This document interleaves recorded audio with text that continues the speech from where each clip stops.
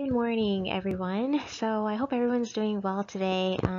So today's speaker is me. My name is Rini, and here's a little bit about myself before I start on with the webinar. After graduating from OCAD in 2008, I pursued a short career in interior design at Yabu Pushelberg for a year and a half, and then shortly after interior design, I took a lighting certificate course at Ryerson and got my foot into the door with Crossy Engineering, Smith& Anderson, and A.T. Jangis, where I performed lighting calculations for commercial, tenant, and P3 hospital projects. Currently, I now am part of the sales team at Lightline and a fundamentals of lighting instructor for the Illuminating Engineering Society, and I am a member of the International Association of Lighting Designers. And today's topic is lighting for museums. So, the art of museum lighting. To get into the design of a museum lighting layout, we need to know what is the story behind the exhibition. Where are they placed in the exhibits? How should the lighting tie into the way the exhibit and the choreography of the music and how people move in the space? Lighting is about visibility, but also perception. At its core, lighting design for a museum is about controlling what is light and what is dark to help tell a story. To get ourselves into the context of how lighting illuminates treasured works of art, here are 3 design points a designer has to keep in mind. So number 1, the story and the concept. Smart lighting design helps tell the story of works of art. And then number 2, the design methodologies. Number 3, art conservation. And number 4, throughout this presentation, there will be projects and design examples and product suggestions to visually guide you through this webinar. Smart lighting design helps tell the stories of work of art. Art museums are largely visual experiences, and when we create museum exhibits, we create a narrative and design settings. Lighting plays a major role in creating wide open spaces for self-discovery and exploration, or it can shrink the spaces so visitors feel a tightly scripted narrative. Just like the actors in a production play, who have all different roles, all artwork has its own unique place in an exhibit. That's why lighting designers never equally light all objects in a gallery. Creative lighting schemes introduce a variety of intensities and light levels to establish a special rhythm. The next few slides will show examples of a few schemes that have been garnered international lighting awards. The first project is called the Shanxi History Museum. The Shanxi History Museum is an art palace that presents Shanxi culture and ancient Chinese civilization. I chose this project to share with you all because of the interesting contrast, shadows, and light intensities that can clearly define visually each zone of interest on these objects to create that exhibition experience.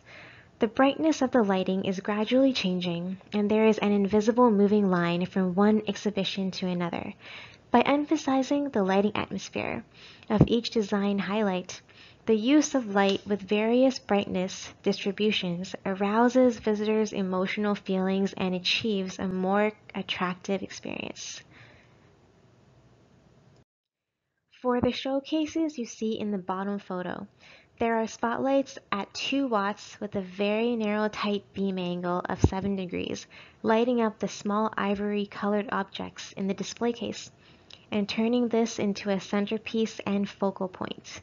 For the longitudinal linear display cases on either sides, there are wall washers and small-sized spotlights with louvers and multiple lenses at lower illuminances that are used to provide even lighting to the wall surface and as well as indirectly lighting up the space.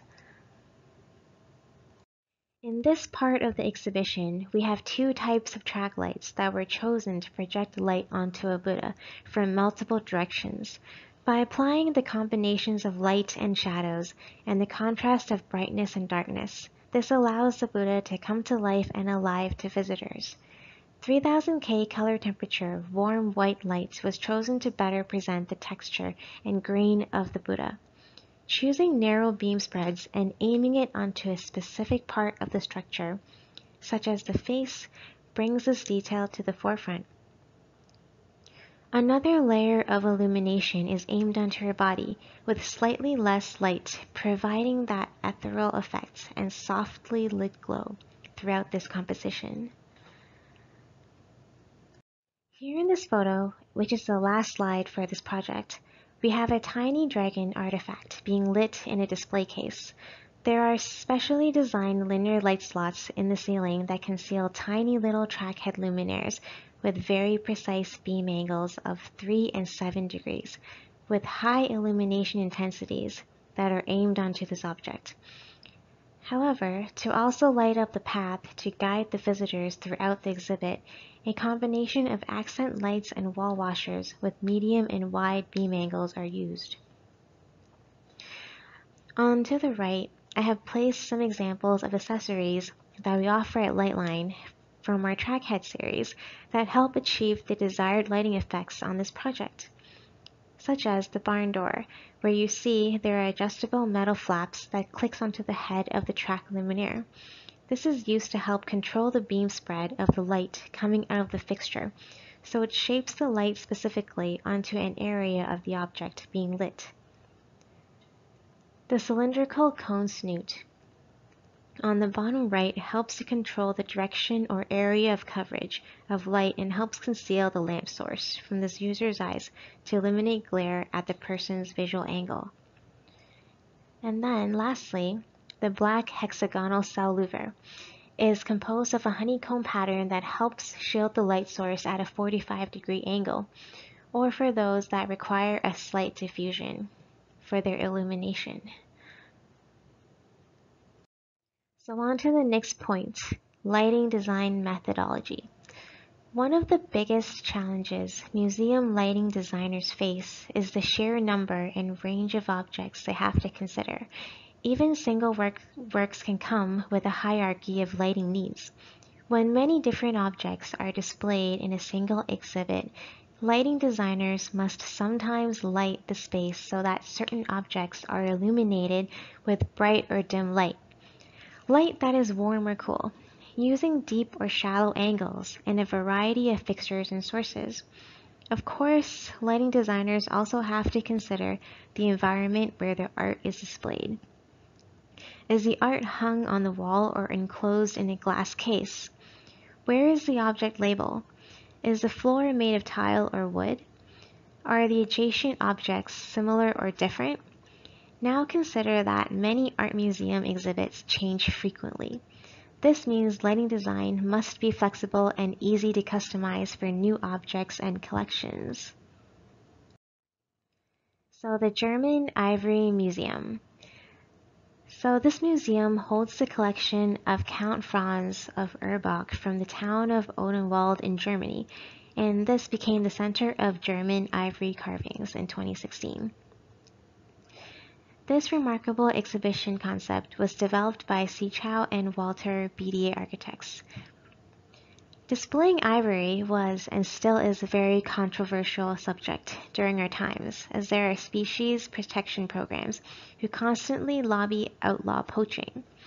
So the architects and their lighting team of lighting designers decided to follow the concept of using lighting design to isolate the sculptures as a bygone era, to create an exhibition where exhibits appear floating in mid-space, where we hide sources of light and illuminate what needs to be seen to differentiate hierarchies. This is actually a very powerful metaphor, as if how art seems to have fallen out of time and just exists in a parallel universe. One of the spaces within the museum, referring to the photo on the slide, uses existing historical closets that now display a wealth of objects that have been fastened to the molten fleece-clad rear wall. These are set in scenes by linear light sources concealed inside the furniture. For this purpose, the continuous LED light strips have been installed horizontally in the overhead part and vertically in the flanks of the closets. The mounting locations have been chosen in such a fashion as to combine an optimum illumination with a minimum visibility of light sources. The display case illumination, the glass edge lighting, the pier illumination, and the orchestration of the existing closets can all be switched and dimmed individually by showcase and by room. Because the flooring has such red rich hues, all lighting elements use warm white, 2700K to 3500K. The architectural lighting team was asked to create a lighting scheme to showcase the setting and highlight the collection. The designers concealed the LED edge lighting in the frosted bottom portion of the glass cases, which makes the carvings inside appear shrouded in mist. Each display is then lit from above using miniature 3000K 14 and 30-degree LED spotlights for a glare-free accent lighting. The walkway is illuminated using concealed LED strips to emphasize the exhibit's ambiguous sense of ground and ceiling plane. This project is my absolute favorite example of how light can create invisibility. All light sources are shielded carefully, and no lights are seen being projected. In order to get the right look, and in a bid to avoid any unwanted reflections, the lower portion of the glass panes in each showcase is frosted and fitted with LED edge lighting, integrated into the base. This frosted glass dissolves smoothly and gradiently into clear glass. Larger display cases make use of an alternating layout of spot and medium optic luminaires. This creates the impression that the luminous figurines within emerge from some sort of haze. The electrical feed connecting the immediate profile with the showcase's base runs into the miter joints of the glazing. The color temperature used to spotlight the ivory in this portion of the exhibition in these display cases is 5000K to bring out the coolness of the white in contrast to the red and black background. According to the IAS and exhibition organizers, an illuminance level of 50 lux has become a standard for light-sensitive exhibits in galleries and museums. On the picture to the left is a walkway ramp guiding a visitor into another zone of the exhibit. Here you will notice a balustrade with concealed LED light tape. For this purpose, a groove has been milled into the upper portion of the balustrade. The LED tape is fitted with a reflector with an asymmetric beam distribution that aims the light onto the walkway path. And this LED tape is also fitted with honeycomb louvers that shield the light sources even from a longitudinal views. The upper part of the guard can be removed for installation and maintenance of the LED strips. The LED drivers are remote and hidden in a cavity underneath the raised pier. The housing channel for the LED tape has a frosted or haze lens to help disperse, diffuse, and spread the illumination more evenly on the floor. The final space for this museum is dedicated to temporary exhibitions, and so it sees the visitors off with a display of a yet-to-be processed elephant tusks, and thus revealing the more controversial side of the exhibit. Ceiling-mounted miniature projectors are suspended, and in order to better fit into the spatial envelope's color, the luminaires are anodized in black. And they have louvers and shields to ensure that with changing contents in the exhibit, the object within the space that is being lit will always be the center of attention. The next project that we will be going through is the Aga Khan Museum. The very last project, the German Ivory Museum, was an example of how lighting can create enclosed spaces by using super narrow pinpoint beam spreads and lighting up exactly what you want in small, minuscule details. The Aga Khan Museum is an example of a project where light can create volumetric spaces and showcase not only the artifacts and artwork, but the different spaces this building has using a variety of narrow, wide, and medium spreads. With track lighting for their auditorium, classroom, reference libraries, restaurant spaces, and meditation and prayer room spaces. The lighting design for this project is considered more volumetric, as this is a museum where we hold events such as weddings or conferences and architectural tours. Here in this photo is the visitors lobby in the Aga Khan Museum, where we have recessed tracks with surface-mounted track heads, with medium beam spreads just like our Flex 38, and around 4,000 lumens with a color temperature of 3500K LED. This space has around 150 lux to 200 lux on the floor. LED tape, as you can see, is positioned along the glazing with a narrow beam spread and around 300 lumens per foot, and they're grazing upwards along each piece of glazing. Frosted lens is added to the tape light so you don't see the LED diodes reflecting off the glazing. Doesn't the space feel more heightened and enlarged when highlighting this glass cube with higher intensity of illumination and treating it as an elemental feature? The floor doesn't always have to be the main feature. Think of lighting up verticals to help reflect illumination into the space to achieve your uniform lighting levels. The Aga Khan Museum, which houses a permanent collection of over 1,000 objects, will constantly reconfigure their displays. Since this exhibition space will be used for many types of functions and the artwork will be adjustable over time, trimless recessed track luminaires are seen installed in a uniform manner with adjustable track heads and various beam spreads.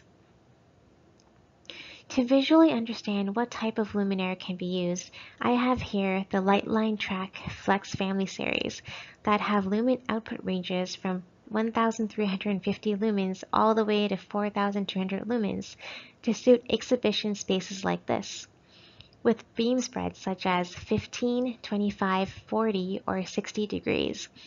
And they come in 2700K, 3000K, 3500K, and 4000K color temperatures. Finishes come in white, black, or silver. The whole building was lit up as an artifact itself, and many coves were incorporated into the space to highlight the symbolistic patterns on the walls, ceilings, and floors. The photo on the slide is an anteroom that leads into the prayer hall. The anteroom features a Mukarena ceiling with a skylight and is highlighted with a tape light with frosted lens, around 450 lumens per foot, hidden in the custom architectural cove that grazes the pattern on the ceiling. Ambient lighting is provided by 6-inch aperture downlights around 1800 lumens, a downlight product just like our Sigma 3000 series. Our Lightline Sigma 3000 series offers lumen packages ranging from 1000 to 2500 lumens with narrow, medium, and wide beam spreads, and they come in 2700K, 3000K, 3500K, and 4000K color temperatures. Don't forget to check out our Sigma 4000 and 5000 series, which offer even higher lumen packages ranging from 1000 lumens to 5000 lumen packages for those double or triple story heights. The design of the auditorium in the museum is inspired by a vision statement of light by His Highness the Aga Khan. The notion of light has been an inspiration for numerous human faiths, and decades of history are referred to as the Enlightenment. The Aga Khan had hoped that the building and spaces around it will be seen as a celebration of light and the mysteries of light that nature and the human soul illustrate at every moment of our lives. The rectilinear building is oriented 45 degrees to the solar north, where all of its sides are exposed to the sun. Hidden in the ceiling is a sundial pattern, and surrounding the sundial pattern, you will notice there are pockets where we have 50 watts to 150 watt LED floodlights, and they have all variations of beam spreads. And they're just peeking through the gap between the sundial ceiling, the floating ceiling, and also the vertical portion of the wall. This was the only place where luminaires can be placed, as they cannot interfere with acoustic panels and the vertical wooden slats. 3500K color temperature was picked to balance the warmth of the cedar wood panels and also the coolness of the white, crisp sundial ceiling above. So on to the final and most important point for lighting in museums, which is the conservation. Conservation might be the concern that mostly distinguishes the art of the art museum lighting. LEDs are gaining traction among museums and galleries for several reasons, not the least of which is that they are the safest source for light-sensitive artwork.